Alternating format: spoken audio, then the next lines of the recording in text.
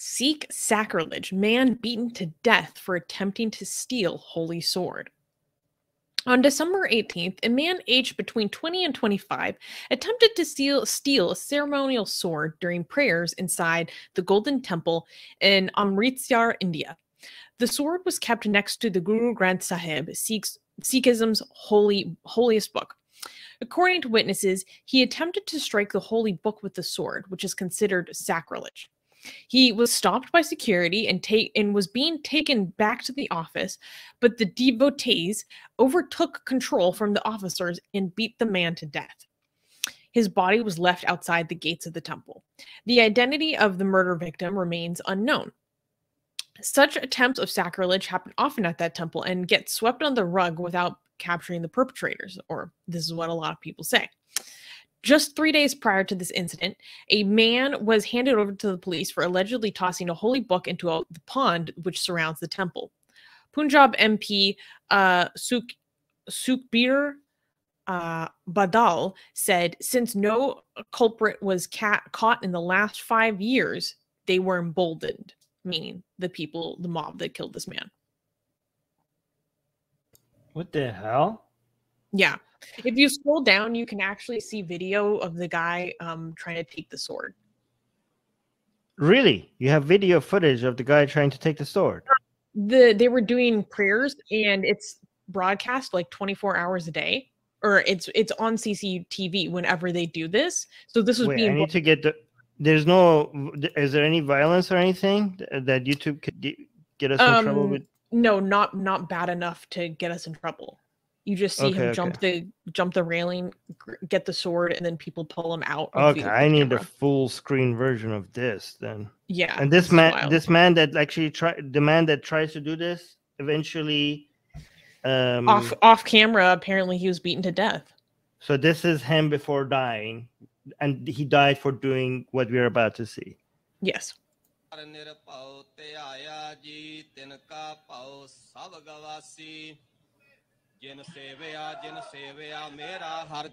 What just happened? So off camera, he grabbed a sword. People say that he put the sword through the Guru Granth Sahib, which, for those who don't know, is, I believe, the holiest text in Sikhism. But it's more than just a text or a holy scripture. He's a guru himself. It's believed to be the living guru. So it's living guru. It's like he was trying to actually put a sword through their leader. So for people to understand, it's like Christianity. This is like, oh, the Gospels are inspired by God, and the Muslims are like, no, the Quran is the direct verbatim word of God, and the Sikhs are like, oh, and the Hindus are like, the Vedas came from the fabric of the goddamn universe. It predates the world, and it's just like it was like is in just like hard coded within the fabric of the universe, right?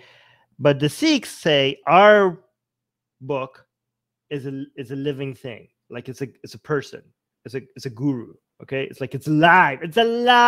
Okay, so everyone has their own weird version of why their books are sacred. But so I didn't see what happened though.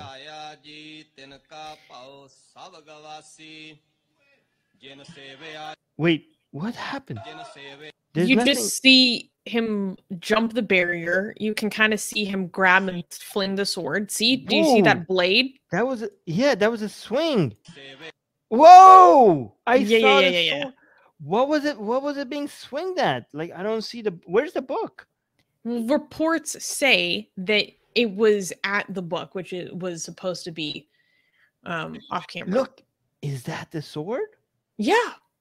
Okay. But the sword itself is a holy object. Yeah. This guy is so chill. Oh, yeah, he's not stopping for anything. Like, somebody just swung a sword and he's just like, I don't care. like almost no reaction. Right. But what's really interesting is that, well, one, at the latest reports, they say that this man still hasn't been identified. And two, so we don't even really know what motives are, why he might have done something like this. And also, the man who was murdered for this sacrilege or blasphemy, he is getting booked for attempted murder. They are booking the murder victim for attempted murder for trying to swing the sword at the book. What? Wait, he's already dead. Yes. And okay, and the reason why they're calling this attempted murder, because legally they actually recognize the book as a living person? That's what I was reading in reports. Wait, so the law actually takes the fact that this book, well, I mean, the claim that this book is a living person so seriously that they are charging a dead person with attempted murder? Okay, I don't know if the law recognizes the Guru Granth Sahib as a person, but there were reports from officials saying that we are going to file attempted murder charges against this guy who is since dead because the Guru Granth Sahib is believed to be a living person or treated as a living person. So I don't know if it was just, I don't know if it's the law recognizes this or just this precinct or whatever is doing this. Yeah. But I was reading reports about that. Basically, some people within the legal system, so maybe I was exaggerating when I said the law. Okay, should say some people within the legal system are like, oh yeah, this was attempted murder. This is a guru. Like, don't worry, Mr. Book. We're gonna get the bottom of this. We're gonna. Oh my god. We have, by the way, for people who don't know, we have blasphemous art against, Sikhism. We have like, given that this book is actually a living person, we assume that it also, just like every other living thing, it must, living conscious thing, it must have its own kinks, right? So we managed to find its kink, and we managed to let him enjoy his kinks, and we have Sikh-related blasphemous art. We should have prepared that art, for this. That art is titled Sikh Foot Fetish. Yes, Sikh Foot Fetish. So go look that up. And also, for any Sikh person that is butthurt over their, over any blasphemy against their living guru, make sure they receive our art. Okay, make sure they see that we have art. You know what was really interesting when I was thinking about this news was that I can only, and this is pure speculation, but I can only assume that the man who did this was mentally ill. Because why would you go into this space, do this with no exit plan, when everyone knows that they do not effing play with this kind of thing? They don't play. They take it so seriously. Like, I feel like you would have to understand and know that this is what's going to happen to you if you do this kind of thing, because everyone else seems to understand that. So I'm just led to the conclusion that he must have been out of his mind.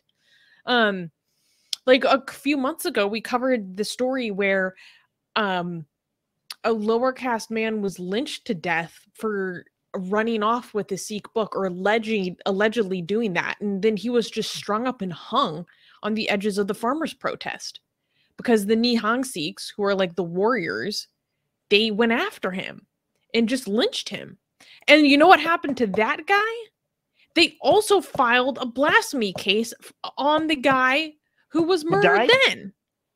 They filed a blasphemy case against a murder victim? Yes. Amazing. This is so progressive. It's really interesting to me. Well, actually, this was one of two incidences of men being lynched over Sikh blasphemy this week. We're going to cover the second one later in the news episode. The reactions to this and what the different calls to action about how people want to address this is really interesting. So basically, there are calls to make a deeper blasphemy law in Punjab specifically, because they allege that this just happens way too much and that it's not taken seriously by authorities and it's not stopped. And so that's what it kind of is a similar attitude like in Pakistan, where they're like, well, authorities aren't doing this, so we'll feel emboldened and legitimized and validated and taking it upon ourselves to handle these blasphemy and sacrilege situations as we see fit. Is there any attempt at like arresting the people who murdered the guy?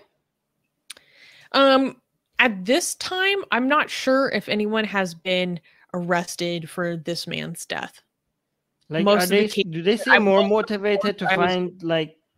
Are they more motivated to like go after the dead people rather than the people who actually did the killing? Like, do they seem more motivated? That's what it appears to me. It's really hard to, like people throw away the word backward countries. Sometimes you feel too loosely. You think like, oh, you just say it's backwards because you're like from a first world country. But when you see how often like the solution to things is just say, oh, we're just going to kill you. like you just like, you get like, is this like, where is this? Like, God damn, like, I don't feel like, how do you even feel safe just walking around this place? Like you're just gonna murder a guy? Like, just like, I just feel like, what year is this? You just like, how do people even live like this? That you could just like, oh yeah, you're gonna die now, I guess, because we're offended. Like, oh, it gets so much worse in the next story about that happened this week.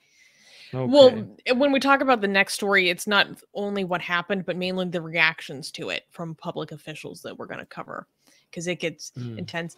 Rudresh is bringing up that where was it? I do have a lot of comments highlighted.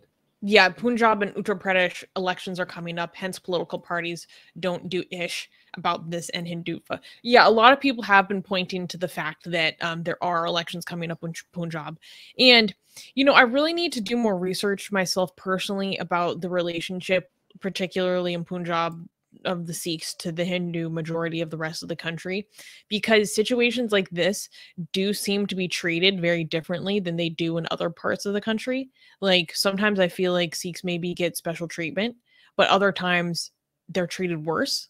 So that's something I need to learn more about. It's both. Yeah, definitely. That's what happens when you are a minority with a lot of power. You get treated as, you get privileged and treated and discriminated at the same time.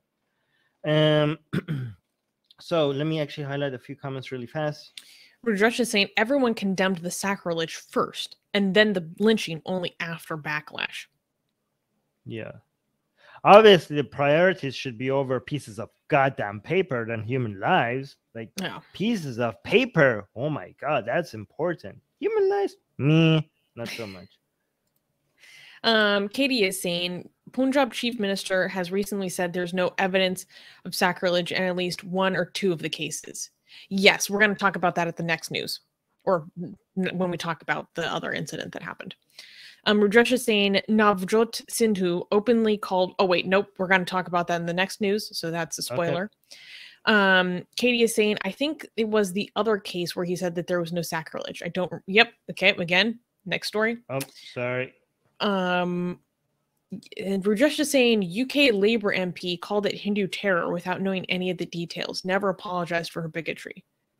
Well, that'd be interesting to look into, because we actually don't know anything about, like, so far, reportedly, we don't know anything about who this guy was, besides he was like in his early 20s and wearing a yellow like headscarf.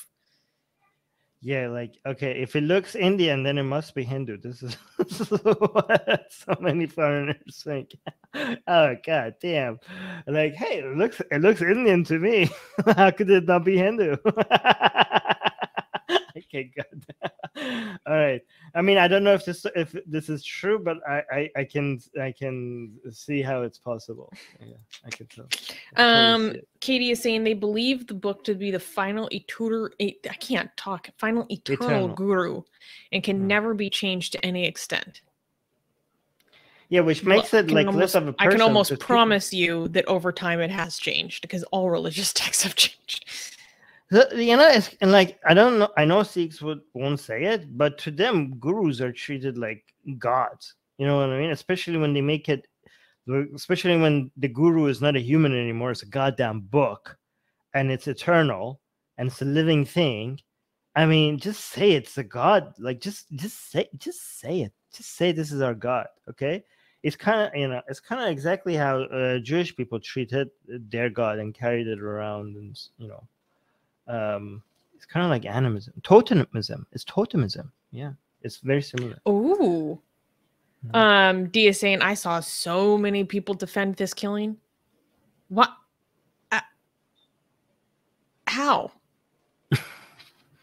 Like, they already have punishments for this in Punjab, like, for this situation. Like, let the police handle it. But they don't think the police are going to handle it, so they just kill the guy. It's wild.